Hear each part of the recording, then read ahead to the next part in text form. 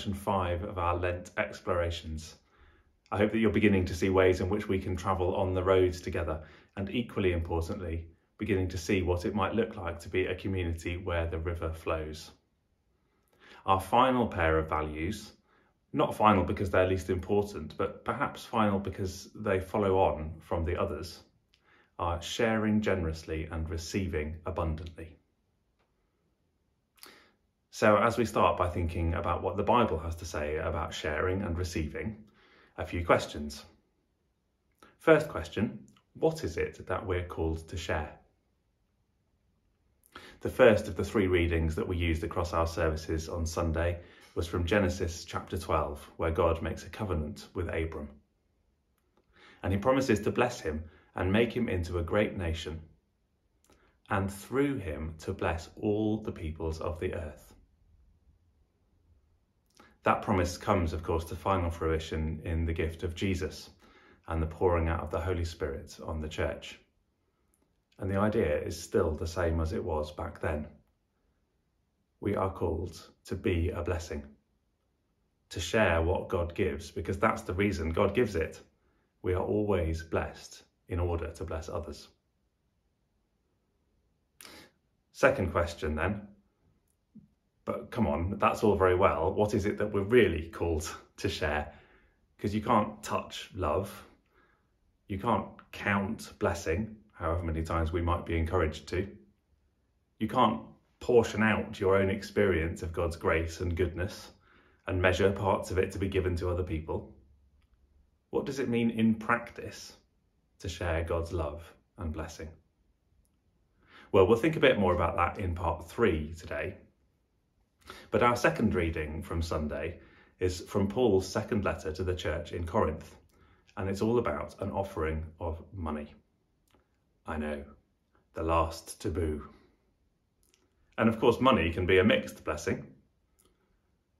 But there is a part of this sharing that we are committing to that will require financial generosity. God has always asked his people to give and to share a proportion of their material wealth, and for that to be both giving to the poor and to the faith community. I don't have time to preach a sermon on giving now, but I don't apologise for asking all of us to give of our money. Third question, who are we called to share with? Well, firstly, as I said, each other. And this doesn't consist of the giving that's picking and choosing the items and specific projects that we want to contribute to, but giving to the church not because the institution needs to survive or because we want the church to do a specific thing with our money, but simply because we are the body of Christ. And even more importantly, because giving is our worship to God. I give to the church not because I believe in the particular thing that the church I'm part of at the time happens to be doing, but because I want to say to God, this money is no longer mine. In fact, it was never mine, it's yours. And I want your people together to decide what to do with it. That is, of course, a big responsibility for those of us who are entrusted with the decisions about how the church spends its money. And we take that seriously and we need to be held accountable for it. But I sometimes think it's not as big a responsibility as I'd like it to be, because our levels of financial giving across the churches, in common with a lot of other parish churches, are not very high. But I promise not to preach about giving, because there is more to these values than that.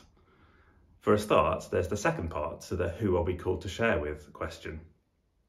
And that's found in Sunday's Gospel reading, where Jesus teaches about giving.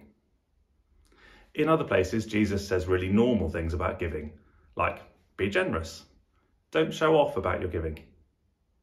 But in Luke 6, he says something outrageous. Share with your enemies. Give to those who've got nothing to give in return. We are called to share with everyone, actually, without distinction or calculation, because that is how God gives himself to us.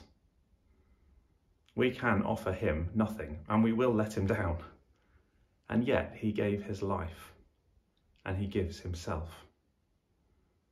We're called to share without working out how it benefits us, We're called to give to those who don't deserve it.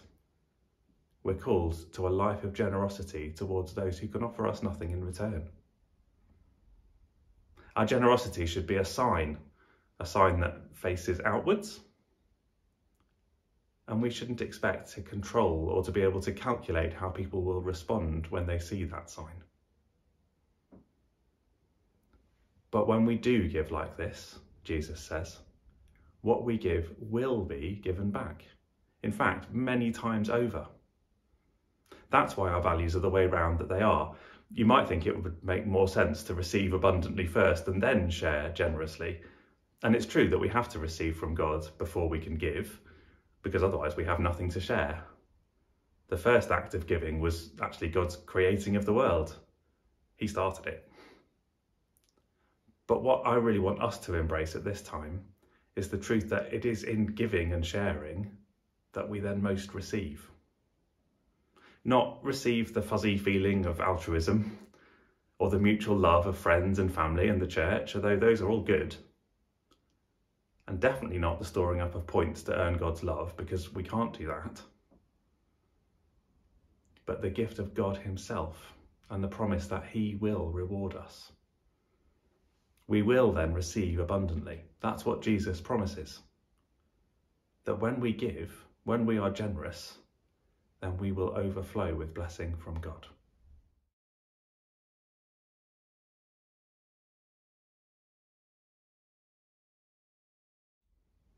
So, what does this have to do with being on the road together where the river flows? Well, let's start by recapping 1 Corinthians chapter 12, one of the passages that we looked at to think about unity and diversity a couple of weeks ago. It's all about the different gifts that God gives to the church, if you remember. They're all different, but all the gifts have one thing in common, or two if you count God. All the gifts are given for the benefit of the church, not for the benefit of the individual to whom they're given. Whatever gifts you have from God, they're not for you. That doesn't mean we can't enjoy the things and the people and the skills and the spiritual gifts that we have. Of course we can. But it does mean that generosity and sharing should be our first thought, not our last. And there's no way to pretend that that isn't hard. I imagine, in fact I'm sure, that some of the conversations in these explore groups have hit the reality of the clash between togetherness and the preferences of individuals or particular groups within our churches. To share generously does imply, in English, let alone in Christian theology, that we give up things that we could choose to keep, and that we do so not out of compulsion, but out of choice. This is deeply counterintuitive, it's deeply countercultural, and it's deeply annoying. And we won't be able to do it unless we grasp how abundantly God has blessed us and will bless us, and how little we deserve it. Let me ask you, do you want to live godly lives? Do you want to be more like God? It's the first of our diocesan priorities, actually, becoming more like Christ. And I'm sure you will know that the correct answer to the question is yes. But do we actually want to be like him? It was shown to us most clearly in Jesus, and we know that Jesus wasn't always popular. We know he died on the cross. Also, we know that God's generosity is stupid. Think of some of the pictures of God's generosity in Scripture, particularly some of the parables that Jesus told. The man who cancels the millions of pounds in debt. The man who pays labourers a day's wage for a few minutes' work. And what about the sower? I mean, worst farmer ever. A farmer went out one day with seeds to sow and scattered it willy-nilly over mostly useless ground. And it's not even that he didn't have good soil. He did. Some of the seed went there, more by luck than judgment, it seems. Who wastes precious seed by dropping it on a path, or under thorn bushes, or on rocky ground? Nobody who's sensible or competent or responsible. But what if you had unlimited seed? Wouldn't you then throw it everywhere? Because you never know, it might grow, and some of it definitely will. And if the story's to be believed, some of it will bear fruit 100-fold.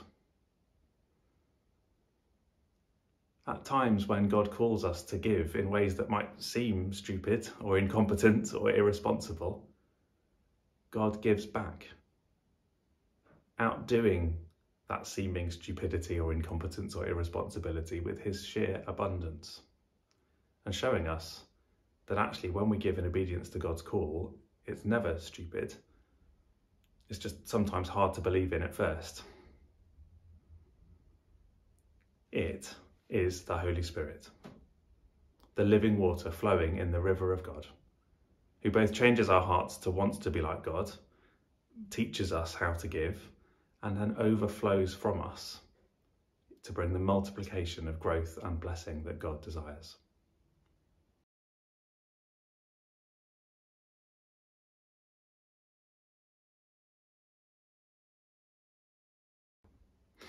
So what shall we do?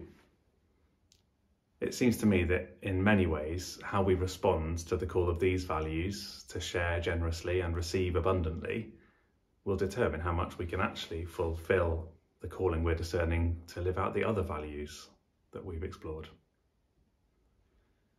Because in order to do any of the things that we've talked about over these 5 weeks, we will need to use the resources that God has given us. We will need to prioritise those who can't or won't prioritise us in return, both the poor and those who are not already part of our worshipping community. And we will need to believe in and pray for and be open to receiving the abundance of God.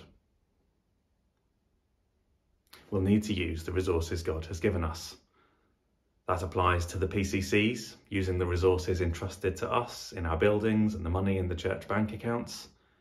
And rest assured that when I talk about godly, generous stupidity, I'm not talking about slapdash accounting or reckless spending. But it also applies to our own resources. While none of our churches is in financial crisis, let me tell you that the financial decisions facing our PCCs are not, on the whole, decisions around how to spend our wonderful surplus. Across the benefice, we're actually running a modest deficit in order to pay for the things that are already going on and to make a fair contribution to the diocesan central funds, out of which come the pay for clergy and maintenance of houses and things like training and safeguarding. So we couldn't be that stupid, even if we wanted to. We are investing in a pioneer worker and potentially somebody to work part-time in an operational role across the benefice. But I think it's important to acknowledge together that the PCCs don't have sufficient income at the moment. While there are various things that we can do and are doing to address that, a church's funds are meant to come primarily from the church. Bank statements are a crude measure of our priorities, perhaps, but not a bad one. What would mine say about my priorities? About how generously I'm sharing, about how much I trust in God's provision? But again, this is really not just about money. We also need to make decisions about the things that are going on, and all the possible things that could be continued, started, stopped, increased, scaled back. Are we prepared to make decisions that are generous towards others in our benefice family? Equally importantly, are we prepared to be a community who does that without complaining, arguing, or grumbling? And even more importantly, are we ready to be what I think these values should make us look like? A partnership in service to all in need, sharing what God has given.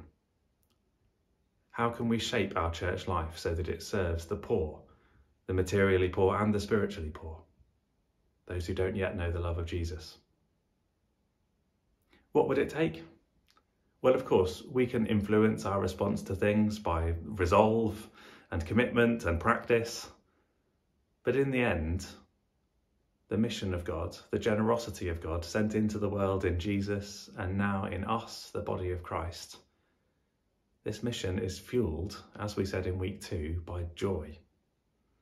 Not by comfort or pleasure, but by the overflow of our knowledge that God loves us, knowing that he won't ever let us down, even though we will all let each other down sometimes, not to mention being let down by those we're seeking to serve. Can we be more focused on the goodness of God and less on the anxieties of the world? More focused on the power of God and less on our own limitations?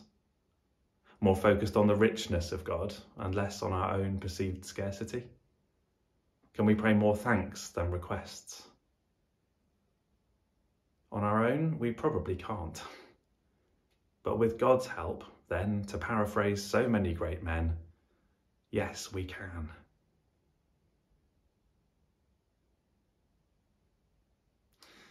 So we come to the end of this exploration together, these early steps, scouting out the lay of the land, making some agreements about how we're going to travel on the road together, and seeing what the challenges and the joys of that might be.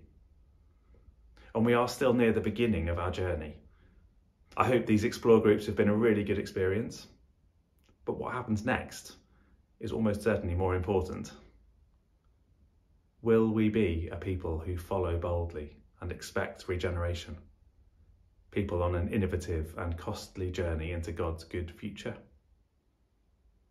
Will we be people who face outwards and worship joyfully, a community on mission, but with prayer at the beginning, middle and end? Will we be a people who pursue unity and embrace diversity, one spiritual family where all people and every generation can find a place at the table? Will we be a people who build connections and grow bonds by investing in new networks of belonging inside and outside the church? And will we be a people who share generously and receive abundantly? A partnership in service to all in need, sharing not what we've earned or thought of, but what God has given, and what he will continue to give by the ever-flowing river of the Holy Spirit. Will we? Shall we go? Let's go.